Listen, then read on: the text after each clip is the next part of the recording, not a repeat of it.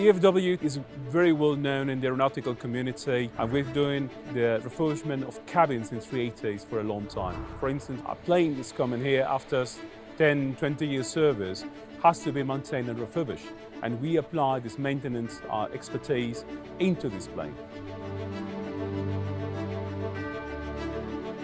In the former times, EFW was developing and making its own jets. Besides that, there was a big activity around maintenance of fighter jets, MiG-21s, MiG-23s, helicopters for the former DDR army. And since the wall fell down, the company was taken over by the predecessor of Airbus as part of the engagement and rebuilding the Eastern Germany, and developed the site as one of the leading maintenance, repairs and overhaul sites worldwide. There was a very strong demand to convert planes from passengers to freighters. It could not be done in the classical sites that at that time Airbus belonged, and that's why Airbus put a lot of emphasis to develop these capabilities in Dresden, in our site in EFW.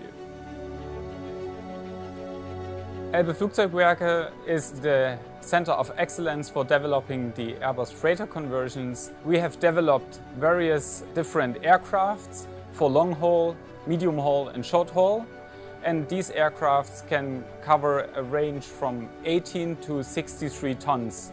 To name these programs, we have two major programs, which is the A330 program and the A320, A321 program. The conversion starts with the engineering portion, which comes here from EFW site Dresden. We remove all the equipment installed in the aircraft. So we are talking about all the seats, all the galleys, all the lavatories which have to be removed.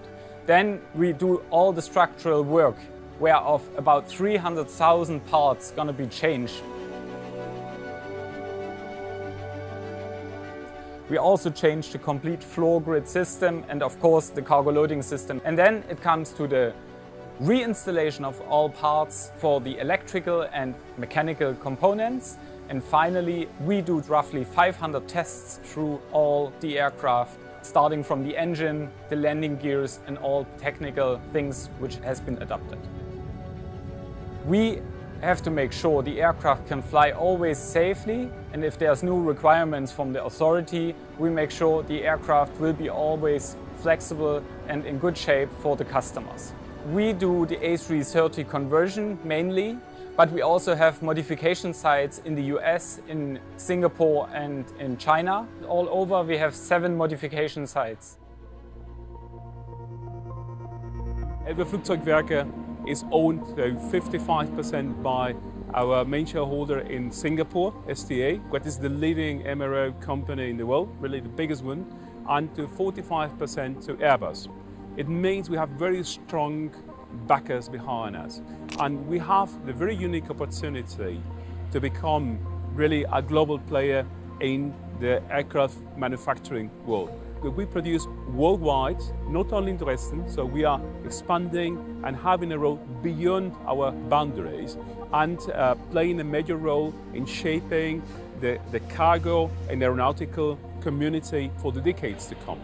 Many people don't know, but every time you enter into an Airbus plane, you are on what we call Saxon ground, because we manufacture all the grounds, all the panels of any Airbus plane in the world. Die Leichtbaupanels, die Sandwich-Panels, die wir herstellen hier in EFW, setzen sich aus wenigen Grundkomponenten zusammen. Das erste ist ein stabiler Kern aus Honeycomb, also Honigwaben, sind wirklich Sechseckwaben aus technischem Papier. Und diese Kerne verpacken wir in 2 Deckschichten aus Preprex. Preprex sind Glasfaser oder Kohlefasern getränkt mit Harz, die wir auf diese Wabenkerne verpressen. Und das zusammen ergibt einen sehr stabilen, steifen und festen Verbund, den wir dann einbaufertig herstellen, zum Beispiel mit Randversiegelung versehen, mit Gewindeinserts verstärken oder mit einigen anderen Einbauten als Designelement dann herstellen, damit es im Flugzeug oder in der Bahn eingeschraubt werden kann.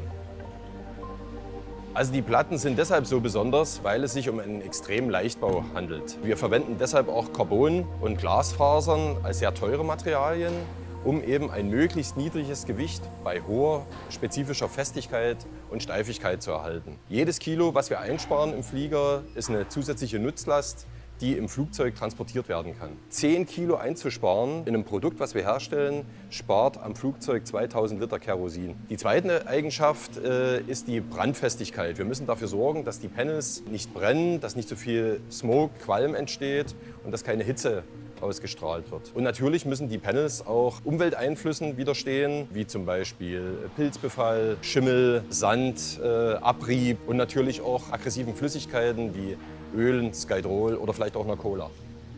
Generell kann man sagen, überall wo Gewichtseinsparung gefordert ist und damit vielleicht auch Treibstoffeinsparung gefordert ist, da sind unsere Leichtbauprodukte im Einsatz und werden auch zukünftig dort stärker nachgefragt werden.